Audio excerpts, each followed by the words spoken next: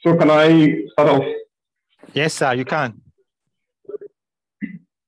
All right. Assalamu alaikum wa rahmatullahi wa barakatuh. So essentially, depression is a topical issue in our present day world, of which it has occupied a limelight in terms of importance because of the several things that can occur when persons are depressed. Okay, so it's important that we all appreciate what constitutes depression and understand fully what depression is and what it is not. Because a lack of understanding can make one to take the wrong decisions in seeking help for depression. So let's jump into it. I have an outline here which I'll be following. That's the next slide.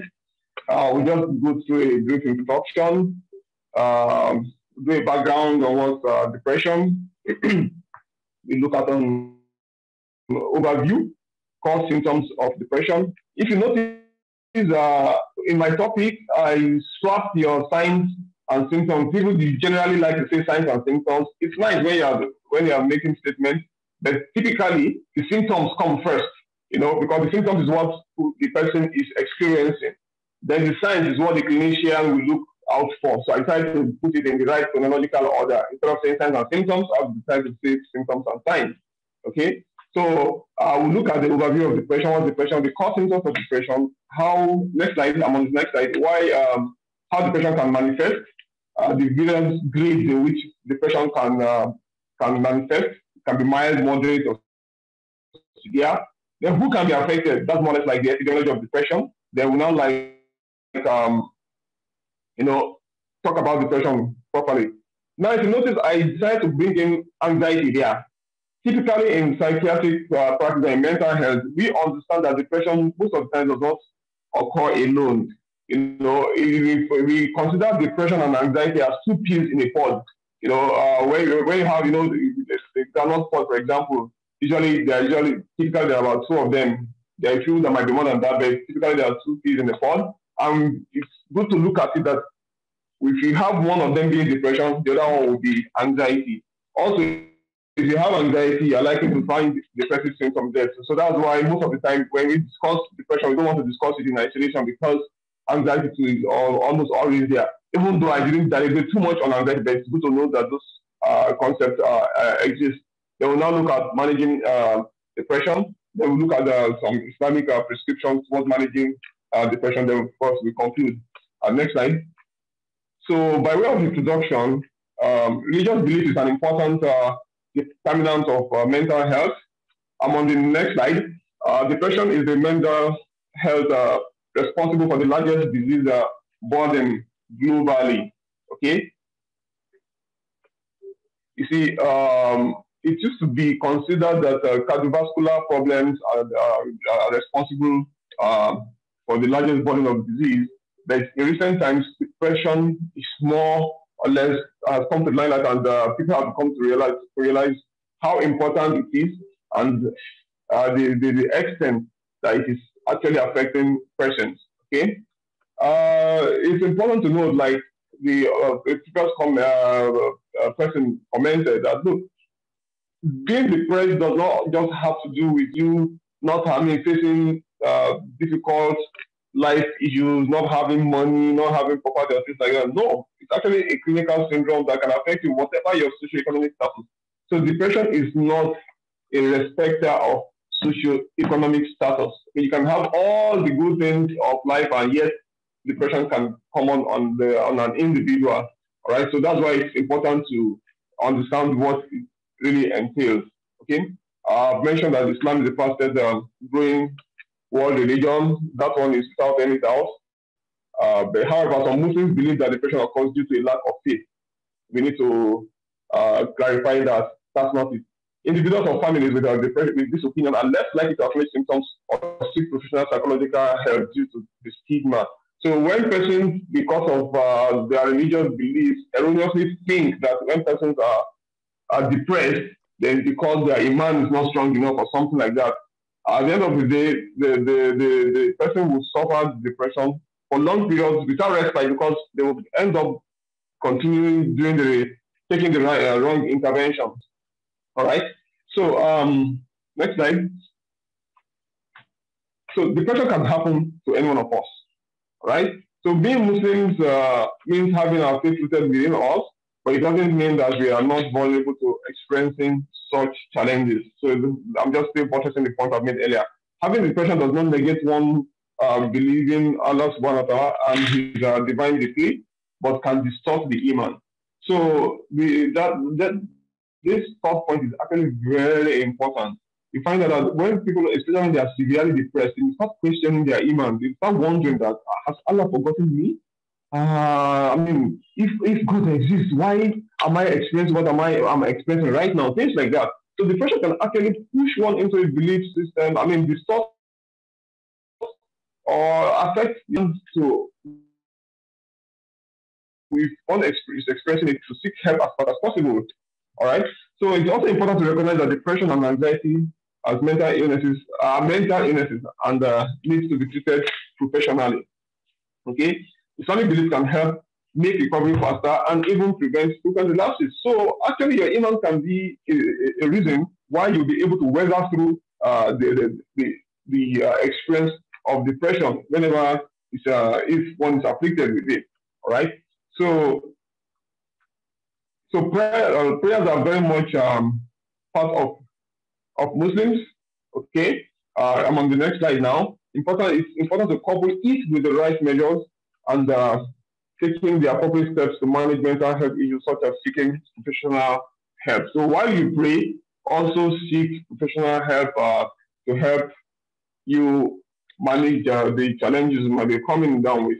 Okay. So someone who experiences mental health challenges needs to seek proper medical intervention and support. So while you are praying, look for the people who know about what you are experiencing. Let them help you out. Prayer alone will not always solve these problems. Like I typically tell persons when I'm doing my counseling sessions and things like that, that look, if you think your faith is so strong, if you are hungry, why don't you just pray about your hunger and let your hunger disappear? You know, it doesn't work that way. Allah has made it that, okay, fine, this is for the problem of hunger, eat food, and that solves it. So if you say you are so faithful and you just pray over it, you probably just end up hungry. You know. So similarly, if you have an ill health or a health challenge, and there are people with knowledge, appropriate knowledge in that area, seek them while praying that whatever solution that they bring forth will work for you. Because for crying out loud, many persons, you may find two individuals having the same diagnosis of depression. You give the same treatment, one will respond, another will not respond.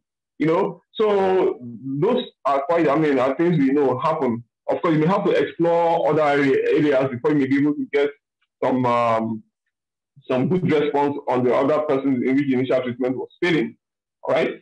So next slide. So it's important to first understand what defines depression and anxiety before attempting to discuss their management. So the reason that last statement. Next slide. I'm on the next slide. And it's not moved it. Okay. So this idea about understanding what depression is important, and the whole idea is grounded in one of the hadiths Qudsi, where Allah subhanahu wa ta'ala says that know me before you worship me, for if you do not know me, how will you know how to worship me? So it's important to know what you're dealing with so that you can know the appropriate actions to take, you know. So now, what is depression? Next slide. So depression, as you know, is a mood disorder, okay? And it's a clinical condition which is characterized by low mood, feelings of sadness, and low energy. There are 3 points there. The first thing that let's understand is a mood disorder. Mood means how subjectively or how individuals experience themselves. Sometimes we ask people that, how do you feel in your spirit? You know, so if one to what are you down, we just say that do you feel happy or do you feel sad? You know, so mood state is what defines whether one is feeling happy, one is feeling normal, or one is feeling sad, and the various shades in between. Okay, so typically people have what is their normal mood, and you know what your normal mood is. You may not necessarily need to be laughing and being elated to be in a good mood. You can be in a good mood and just still have a calm face. Then again, when there is a significant change in this, that is when you may say someone is having a mood disorder. So when there's a dip, when the person is sad, unhappy, that is when depression sets in. And this is not just the depression that happens or the state of unhappiness when you are bereaved, when you've lost property, or when there is like a mishap or something. No, it is in depression is much more than that, much deeper than that. So depression is deeper than normal experiences of unhappiness, sadness that comes with loss of valuable person or relationship or possessions. So when people have problems in their relationship, they become sad. If you lose your car, lose your house or something, or you've got bereaved, it can be sad. But that doesn't still qualify as depression because it's just a normal human experience when things like this occur. All right. So usually depression lasts longer than expected for whatever situation precipitates it. So some of these loss events, like being bereaved, losing an important property on all of that, can actually push the person into depression. Like individuals that lost a lot of money during that scam, things like that. A lot of people became depressed out of that. So it's understandable. So, but then it's the duration of being in that mood state that makes it depression. So a loss event can tip somebody into depression. Then again, depression can occur out of the blue. You do not necessarily need to have suffered a loss event for you to be depressed. So everything might be so nice and rosy, things are working well for you. Then just within the space of a few days to a few weeks, you can just find a dip in your mood. You can absolutely not explain why it's happening. Yes, depression can come up on an individual like that, especially if there's a family history. And that points to the fact that there might be genetic factors to that. So depression, again, is not a failure or weakness of character. No, it's not something you can wish off and say, yes, I will win it off, and no, I don't need to be depressed. Let me, bring up my guns too and be firm and be strong. No way. If proper depression comes upon you, you have absolutely no power over it. Okay? So, the three core symptoms which I've mentioned earlier in depression, that's the next slide. So, essentially involves low energy and loss of interest in previously pleasurable activities. Okay? So, those are the things that constitute depression. Those three core symptoms, all right? Low mood, low energy, and loss of interest in previously pleasurable activities, all right? So let's continue. So other symptoms you can find in depression include reduced level of social interaction, all right? Did you jump the slide? Okay, good. Reduced level of social interaction, poor work or academic output, poor self-care, poor self-worth, feelings of guilt, and poor outlook on the future. People with, I think you may have jumped a slide. What I'm seeing here is different from what is on the slide. Are we together? Yes, we are together, sir. Can we go so to I think symptoms? Yes, symptoms. Okay, yes. Yes. This is what you jumped. Yes. Okay, good. So you see, I mentioned the figure 3 core symptoms: low mood, low energy, and loss of interest in pleasurable activities. Those three symptoms, you can't miss them. Those are the defining symptoms in depression.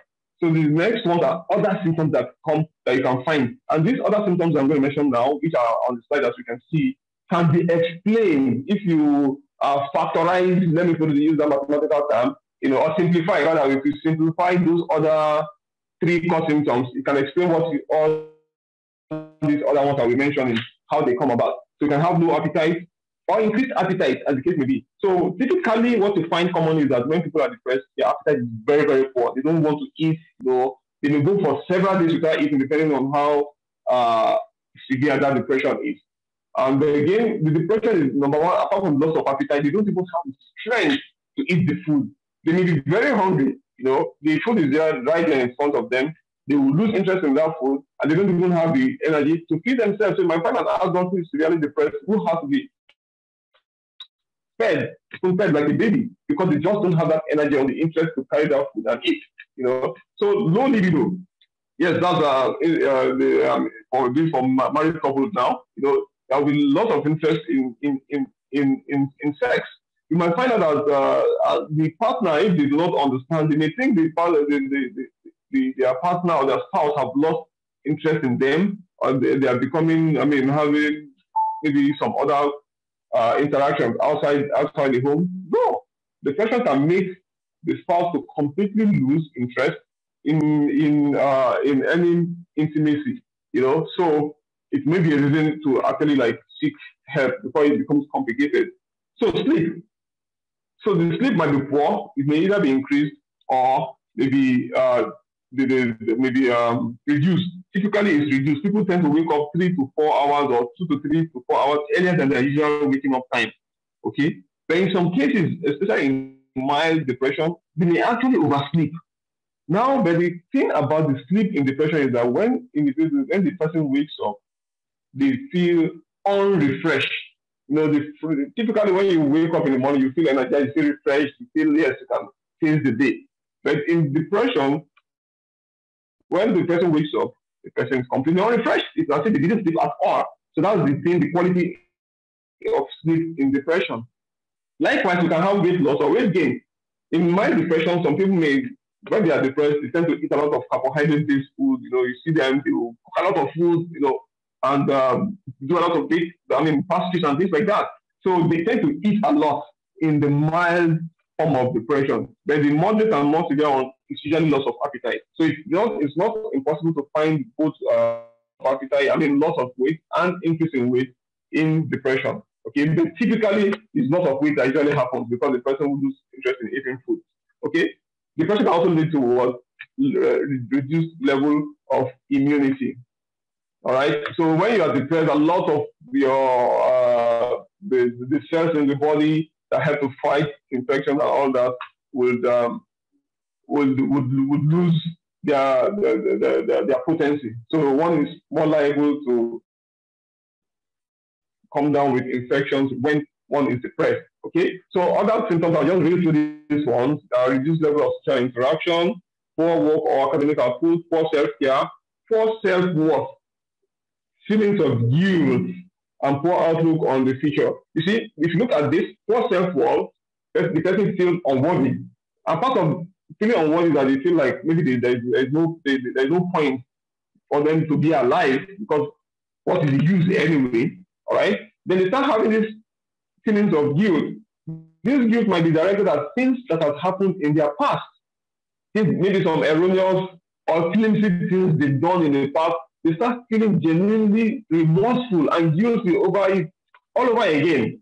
Or sometimes they may attribute the misfortune of others to be as they are the one who is responsible for such misfortunes. And it's important to be very careful about it because if you see typically what happens when they say especially in certain villages, they say somebody is being lynched. Why is this person being linked?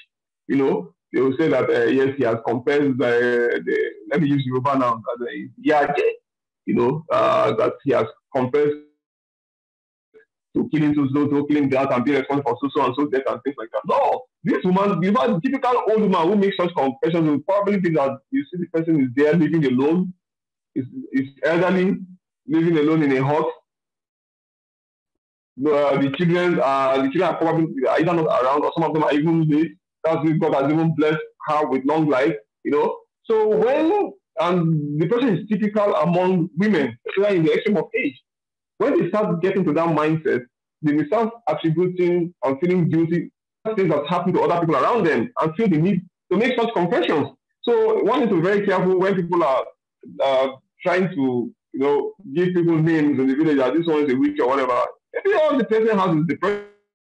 Feel the depression until the person come back to life, right? So poor outlook on the future, and that is the way people are having this idea that life is not worth living, and that's what may usually make them to start considering suicide. Okay, let's go to the next slide. So other symptoms be characterized by negative thoughts, things like I am worthless, I'm a failure, I can't achieve anything in life, I am responsible for others in luck, others will be better off if I'm gone. If you just cascade this mindset, the next thing that person look, maybe it's better I just die. Once I die, every other person will be better. I mean, people will be better for it. And again, in this mindset, especially for women that have little children, you might realize that incidences you must have heard in the press where people, they say a woman killed her children and killed herself, or a man kills his family and kills himself. There is a reason why people do that. Because they look at it, primarily they want to commit suicide, but they end up committing homicide before committing the suicide. They feel that there is need for them to die. But they now think that if they die, who is going to take care of these little kids? That means these kids are going to suffer. So it's a messy killing, unfortunately, that they are trying to exact. They now kill off the children that, yes, these ones are dead, and so they will not have to suffer anything before they kill themselves. So depression can take the life of not just the sufferer, but even dependent on the sufferer. So it's very, very important to take care of that. I mean, to be aware of that. All right. So next slide. How can depression manifest? So in the mild cases, here the individual may have 2 of the core symptoms and any other 2 of the other symptoms. So those core symptoms are the ones I mentioned earlier. Out of those 3, low mood, low energy, and loss of interest in pleasurable activities. Those are the core symptoms. So in mild depression, typically they will have either any of those any 2 of the first 3 core symptoms, then any other one of the ones I mentioned, poor sleep, feelings of guilt, feelings of sadness, crying spells. I didn't put that on there. Yes, the people who are depressed, you find them crying a lot, So the individual will still, in mild depression, the individual will still be able to get by with daily activities, but with a lot of difficulty. So you find out that they are able to still go to work, manage, but then they may be clumsy, they may not meet targets on time, So usually, and sometimes it may just go unnoticed. For many people go through mild depression and people will not do because they are able to just cope by forcing themselves. And funny also, mild depression may not necessarily require drug treatment. Sometimes psychotherapy and counseling may just be what the person needs, and a listening ear and emotional support, and they'll be able to go through it. But in the mild and the moderate and severe one, usually they will require treatment. Okay, so they may also progress to more severe forms if untreated. So if it's not managed when it is mild, the typical thing that it will progress to moderate and severe. So now, moderate depression. Next slide. So in moderate depression, 2 of the core symptoms plus at least 3 of the others. In mild, you say the person will have 2 of the core symptoms and any other 2. In moderate, the person will have about 2 of the core symptoms and any other 3, of the other symptoms to make a diagnosis of moderate depression. Many anxiety symptoms and physical symptoms are also present. So in moderate depression, you find out that a lot of anxiety symptoms are there. That's why you can never separate depression from anxiety. Then activity of daily living or work is usually significantly impaired. So somebody who is moderately depressed may not be able to cope adequately at work, even if they show up. All right. So the next slide, the severe depression. All the 3 core symptoms are present.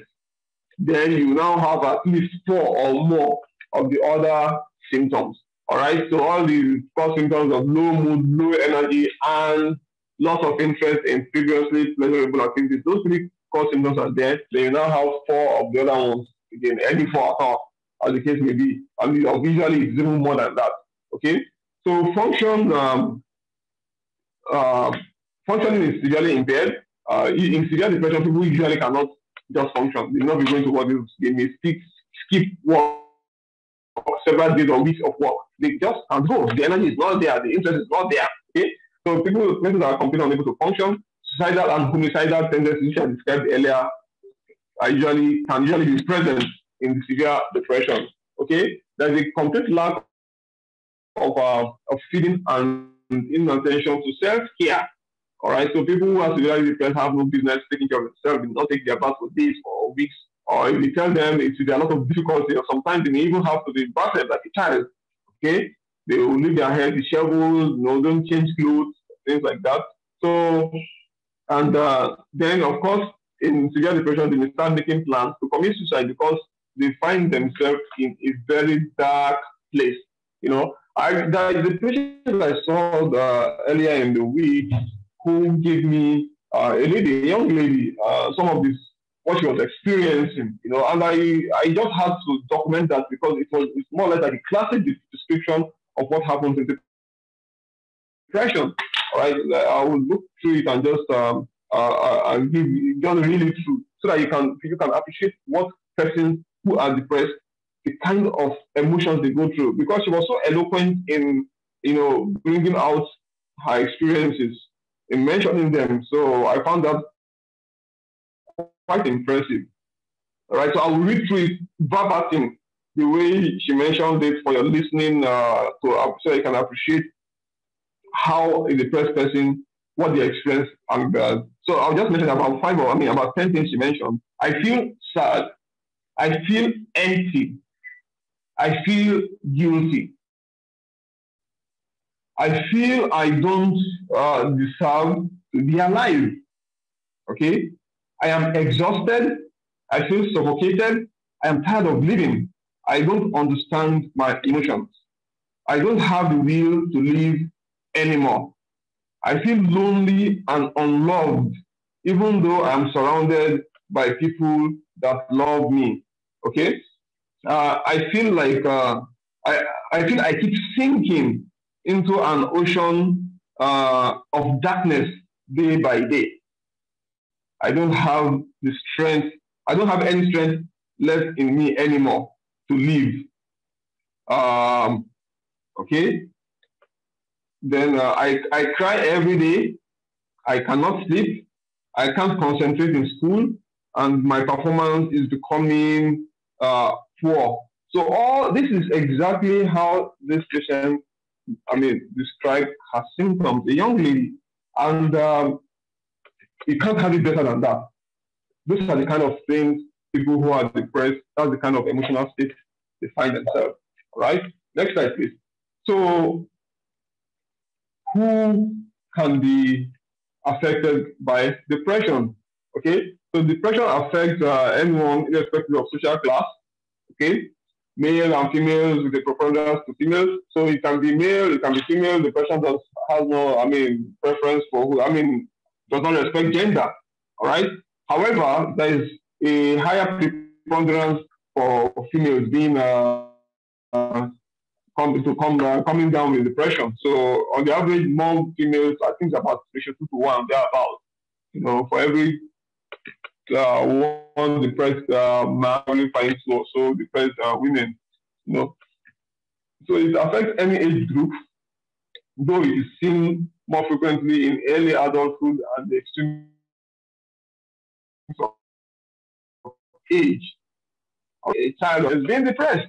Yes, only that most of the time we probably will not pick it up, or we think that this child is just throwing tantrums or something. So if you find, or if you start noticing your child not wanting to go to school, or cries anytime they have to go to school, or their performance becomes completely in contrast to what you have known them to be, especially if the child keeps reporting that this child is not concentrating anymore, is not playing with other pupils in the school, you may want to consider maybe that child is depressed. So children may actually suffer depression and it might be missed, right? So let's continue. Why do persons develop depression among the... Okay, I think did I go through everything there? Yes, it can be direct consequence of an adverse event mentioned earlier. Also, so why do people develop depression? It can occur de novo. You have absolutely no reason to attack it. All right. So then again, the predisposition will be inherited. I alluded to this part earlier. So it can be inherited. The predisposition to develop or to have depression may actually be a genetic factor. All right. So then it may be side effects of some medication. There are some medication, especially some antihypertensives, like I think Aldomet, exactly, yeah, that they have a side effect of depression depending on the dose or how long the person may be using it for. There are other drugs too that can lead to depression, like steroids. Some people on steroid therapy they start developing emotional problems. There are of course some endocrine problems too. Like what we call Cushing syndrome might also be one of the reasons person might have depressive disorder. Okay, so it may be due to other physical illnesses like the Cushing syndrome I just mentioned now, or if someone is suffering from a chronic illness or a cancer or something, those chronic illnesses secondly might precipitate depression in an individual.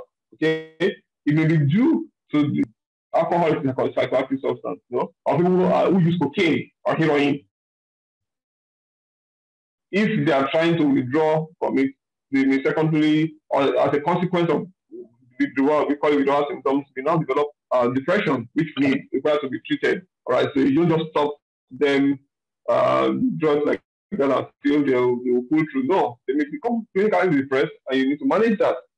All right. So then depression might also be a component of bipolar disorder. I'm sure many of you probably know or have had if not seen someone with bipolar.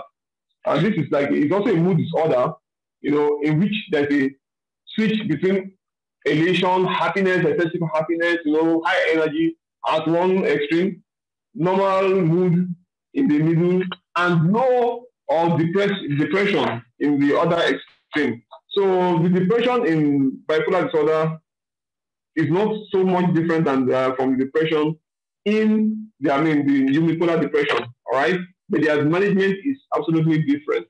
Okay, so the person they will experience the same mood, low mood, low energy, and all of that. But sometimes in the bipolar, they may actually have mixed symptoms. It's elated, it's energetic, you're having low mood all at the same time. So the clinical picture can be different. But when they are really depressed, yeah, it's very bad also.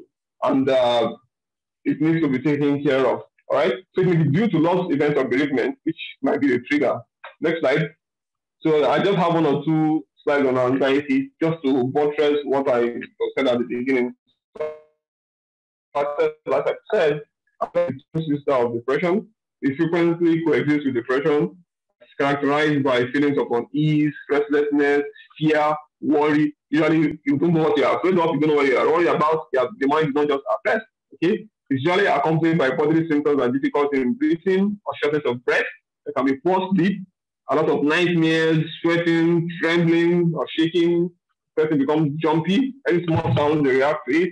They may feel lumps in the throat, nausea or abdominal discomfort. Feeling bloated. Feeling of internal heat, chest pain, discomfort. A lot of funny symptoms that people have might be just as a result of anxiety.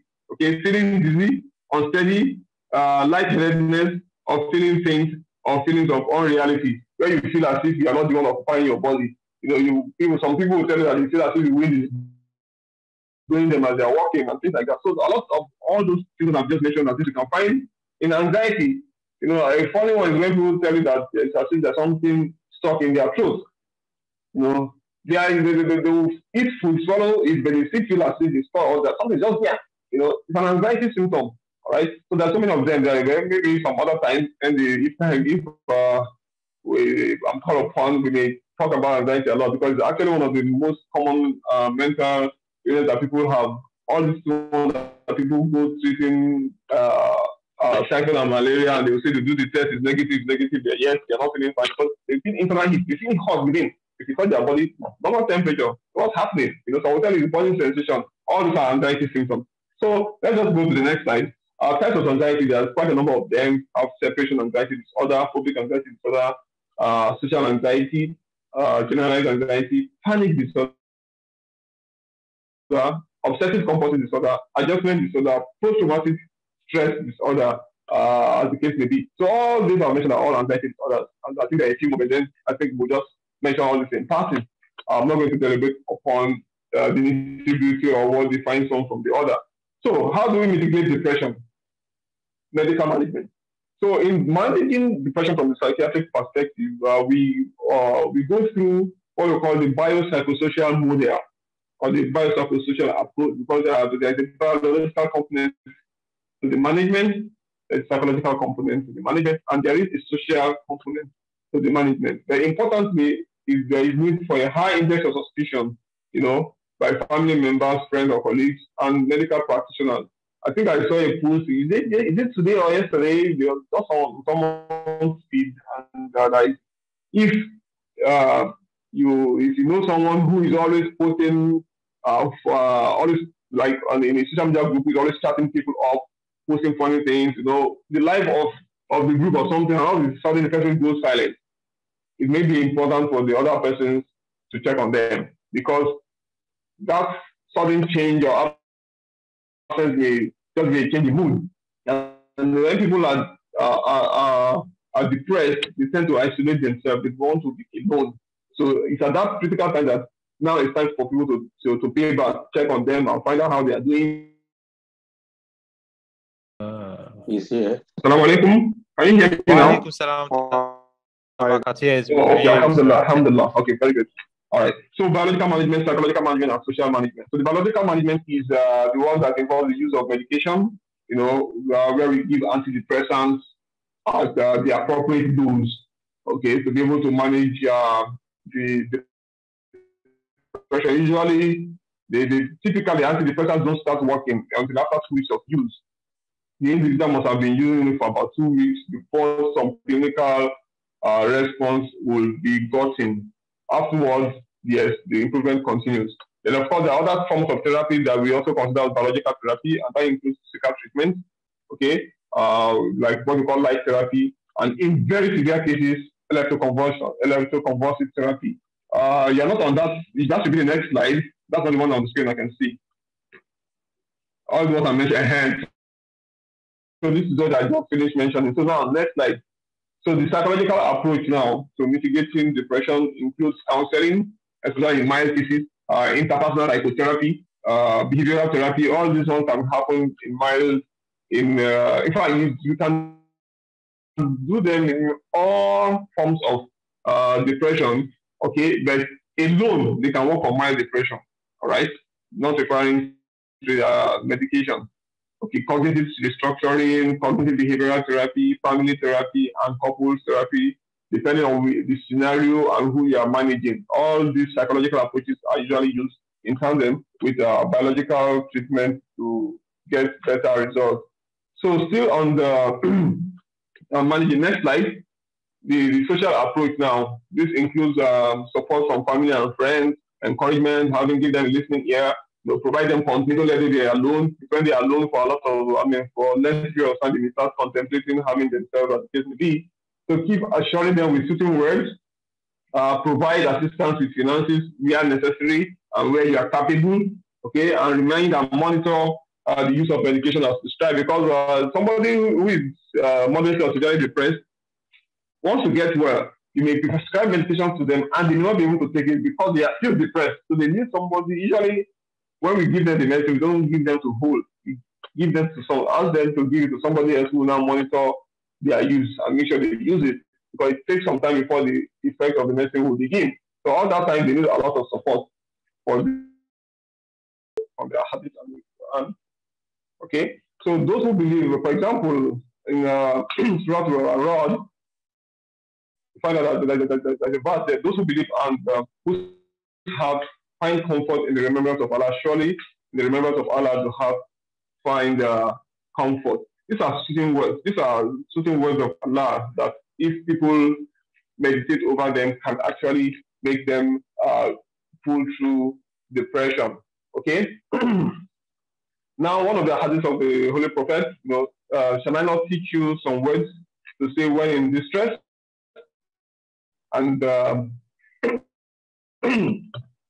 these are narrated by Imam Muslim. They'll say, Allahu, Allah, Siyai, that is Allah, my Lord, I do not associate anything with him. Some of these spiritual sayings can be very helpful in helping individuals come off from depression.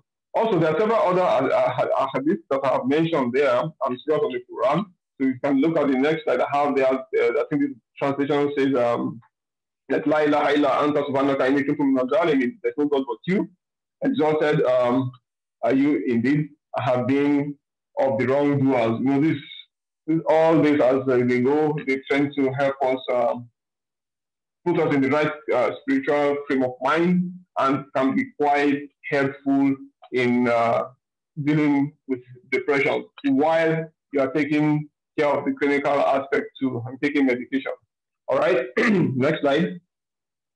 So you can see up to the slide 28, 29, 30, they are all either ahadith or verses of the Holy Quran that can help us while dealing with depression. All right, I know I've taken enough of our time, so I'll just run down to the last slide and conclude. Okay, so like I mentioned, depression and anxiety are important conditions leading to significant loss of productivity and reduced quality of life. Yes, when someone is depressed, the quality of life is severely impaired, severely reduced. Okay, it can also shorten lifespan. In severe cases, people when they take their life prematurely, that's clearly a shortening in the lifespan. So it needs to be taken seriously at all levels. Sorry, the network just went off again. I just realized I'm not being heard. Sir. I'm not hearing anyone. Okay. All right, this actually is my last slide, more or less the penultimate one. So I was mentioning about that depression, whatever the grade, needs to be taken seriously. It is not a failure of willpower or a failure of character. It can be effectively managed by professionals. Where if you suspect that somebody has depression or if you yourself are feeling depressed, it may be important to quickly seek the help of a professional so that you can deal with it appropriately and in good time. And of course, Islamic prescriptions occupy an important aspect in the psychological management of Muslims. So being a Muslim does not mean you cannot be depressed, but if you are depressed, while you are seeking professional help, you can also go through or listen to soothing verses from the Holy Quran to help people out through fast and strong. I think that's my last slide. Okay. Excerpts from the Quran and the Hadith, quoted above, are by no means exhaustive. I will encourage us all to, that's the next slide, to learn and internalize the deeper meanings of the words of Allah, subhanahu wa ta'ala, and the combination of, on the next slide, of good Islamic knowledge and use of medication yield far better outcomes than either alone. Okay? I think I will take that again. A combination of good Islamic knowledge and use of medication yields far better outcome than either alone. So you need to combine both of these for you to have the best outcome. And may Almighty Allah make this information we have shared to be beneficial to both the speaker and to the listeners. And Assalamu alaikum wa rahmatullahi wa barakatuh. Thank you for your time. And I apologize again for coming in a little bit late. So, wa alaikum salam. Wa alaikum salam wa rahmatullahi wa barakatuh. Jazakumullah khairan. We appreciate you for this short and apt lecture that you've given to us.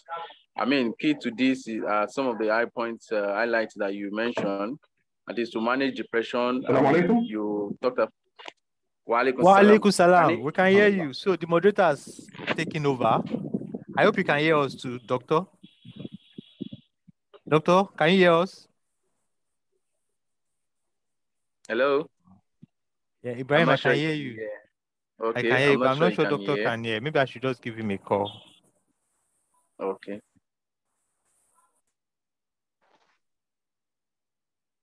Okay. I mean, so just like the doctor has mentioned, there are different ways to, managing depression. We talked about the biological way, the psychological way, and as well as the social way, which vis-a-vis use of medication, counseling, therapy, family support, encouragement, and assuring those who are going through depression that they will be fine.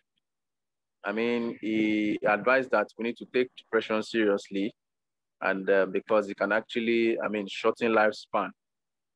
And in conclusion, he says a combination of the Islamic perspective and as well as medications, we actually assist us in I mean,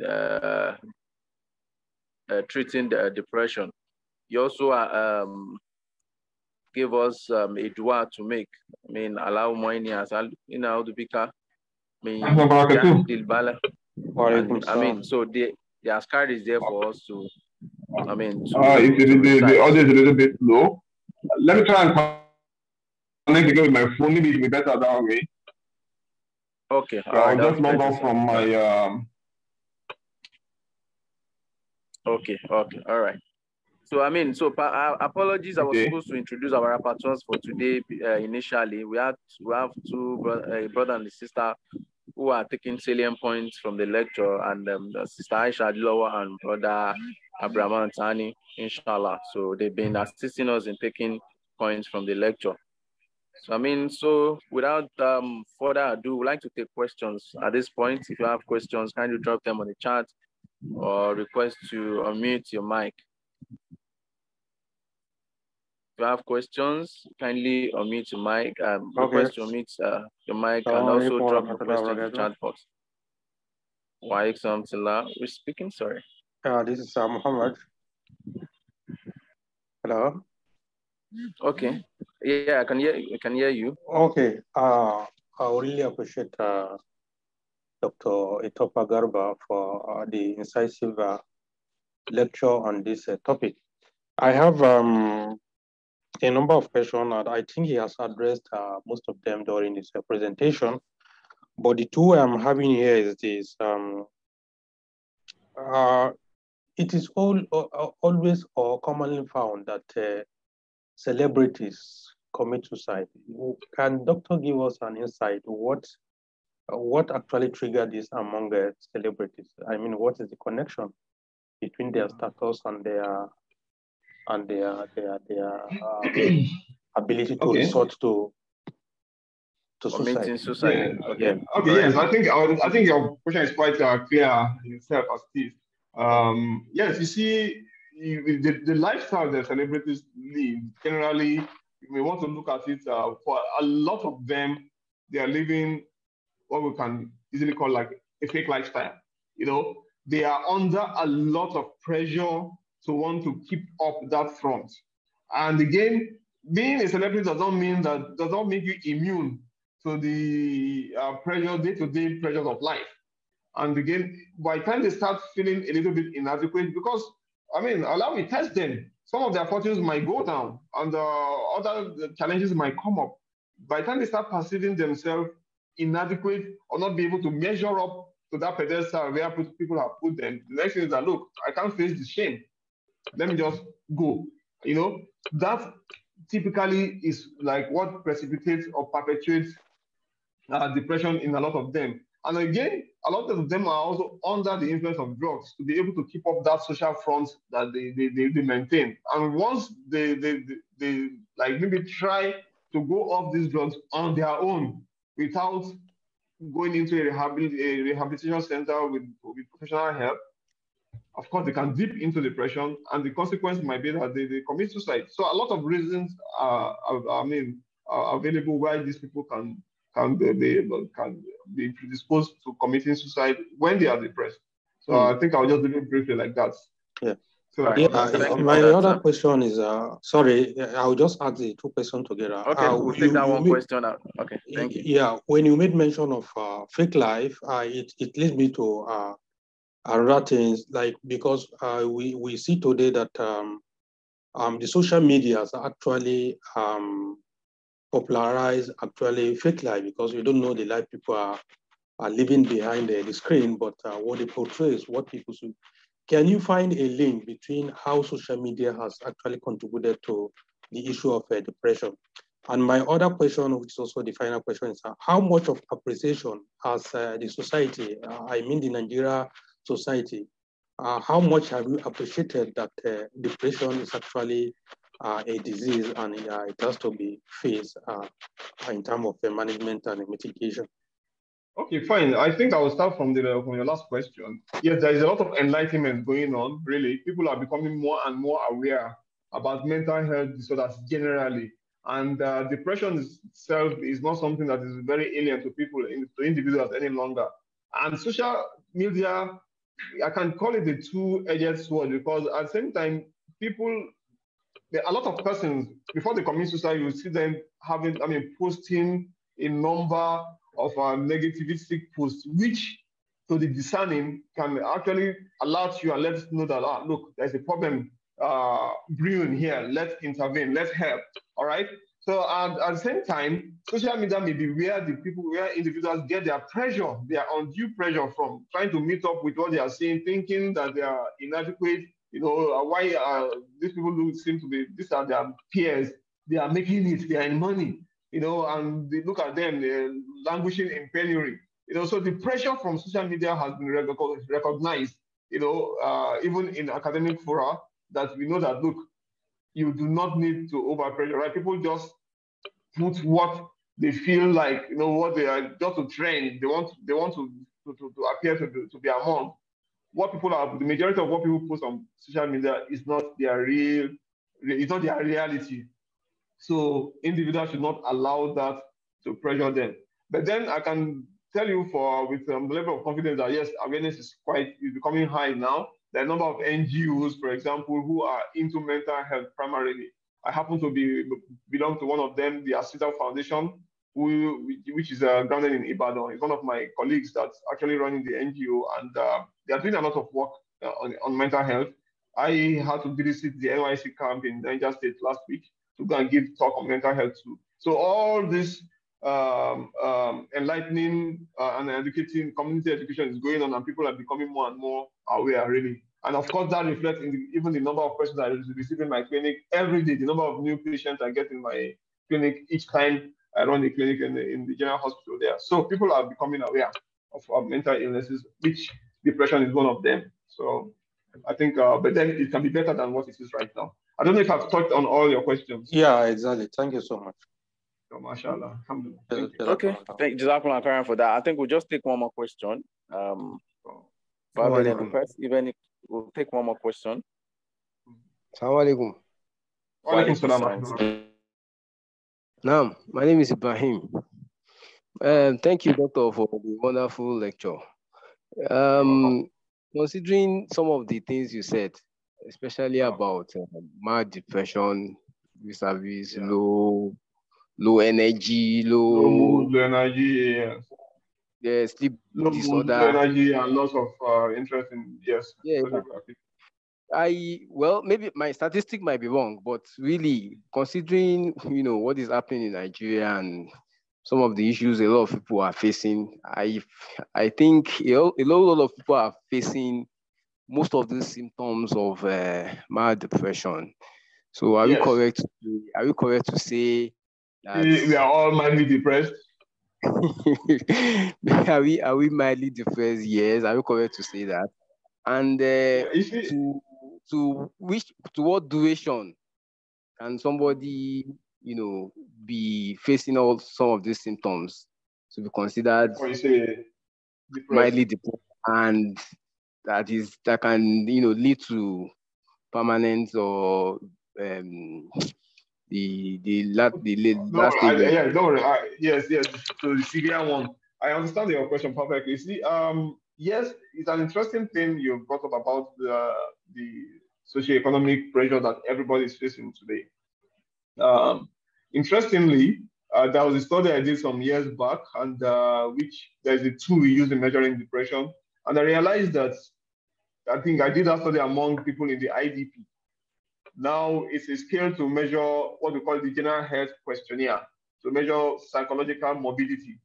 Then when I checked them and compared them to people in the general society, the figures were not any different. They were comparable in how people are experiencing psychological stress.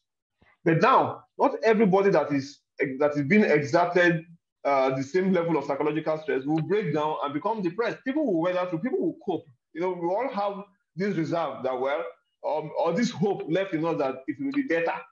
It that it will not continue like this. So that keeps a lot of us afloat and to keep trying and giving our best. So not everybody who faces the same degree of socioeconomic stress will become depressed.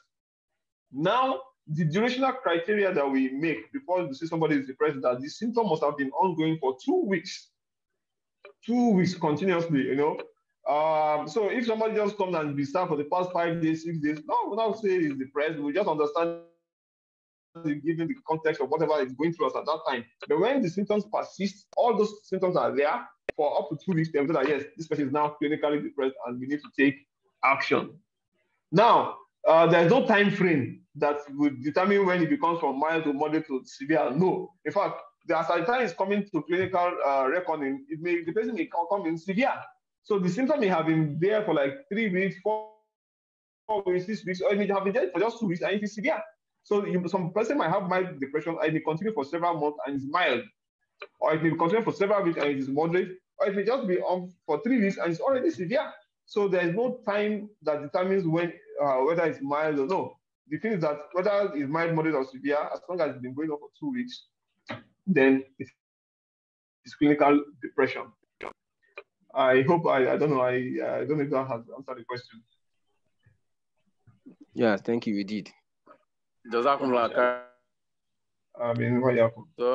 the want of time, we're just 3 minutes to the end of this program. We say Jazakumullah khairan to you for taking our time to join this session, sir. We pray to Allah subhanahu wa ta'ala to reward you in abundance. And I hope that whenever we need you again, we'll be able to, call on you and you attend to us. Thank you so much. Permit me to call on. Sorry for interrupting you. Sorry for people are asking for the slide and the recording. Is it possible we get it? Sorry for interrupting. Inshallah. Yes, it's already with Malam. We'll make that available. Yes, we'll make that available, inshallah. There's no copyright. We'll make that available, inshallah. So please permit me to call on Brother Abari Abdul-Rashid to give a vote of thanks / appreciation. Alhamdulillah Rabbil Alameen. On behalf of LASUMEGA GC and the entire member of LASUMEGA family, we thank Allah for sparing our lives. Alhamdulillah, we praise Him for His mercies and favors upon us. I'm glad to express our vote of thanks to our special guest of speaker, Dr. Itopa Yahya, who has indeed done justice to the topic. We pray Allah rewards him in manifold. Amen. To LASUMEGA as well. To our members from LASUMEGA and other various organizations, we say a big thank you to every one of you for your presence and support.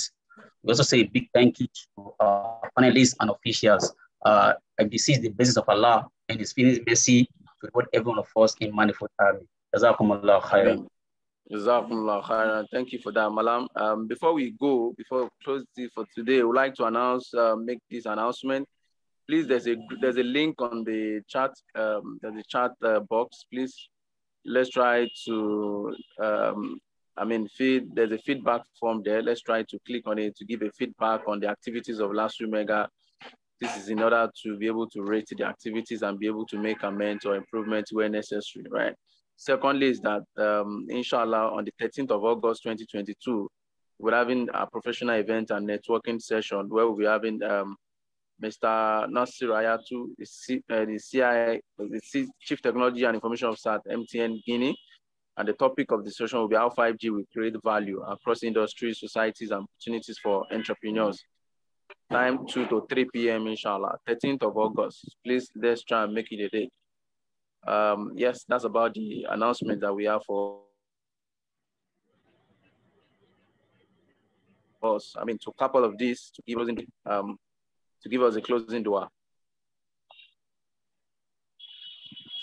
Brother Jami Ismail, if you're there, kindly unmute your mic. Assalamu alaikum wa rahmatullahi wa barakatuh. Wa alaikum assalam wa rahmatullahi wa barakatuh. Now we thank our stars, our brother Dr. Itopa, for taking us through that very important lecture. And we pray Almighty Allah guide you and guide your family. As well, we thank the LASUMEGA and each and everyone that participates in today's program. We pray Almighty Allah be with each and every one of us. Amen. Subhanaka Allahumma bihamdik. Ashhadu an la ilaha illa anta nastaghfiruka wa natubu ilayk. Subhana rabbika rabbil izzati amma yasifun. Wassalamun ala al-mursalin. Walhamdulillah. Alhamdulillah rabbil alamin. Assalamu alaikum. Jazakallah khairan. Thank you. Wa alaikum salam wa Alaikum barakatuh. salam I wa mean, rahmatullahi. Thank you. just to iterate, don't let us forget that this PDF is a series of professional talks / webinar. And inshallah, we are going to be having different professionals from different backgrounds. And please kindly stay tuned and look forward to subsequent programs. Thank you. Assalam. Yeah, please remember, as a member of the public, how we'll be able to get the slide of the recording. Okay. You can share your email address in the chat box. Yeah, please, on the chat. To be sent to you. Send your email, put your email address on the chat box. Oh, okay. Thank you. And we'll also send to you our subsequent programs. You are free to join. Then also, I think we get this on the LASUMEGA YouTube channel. Yes, it will be so there. We'll try and put it on the LASUMEGA YouTube channel. Yeah. Yes, please. You can check LASUMEGA on YouTube, please, and subscribe so that you always get notifications for subsequent events.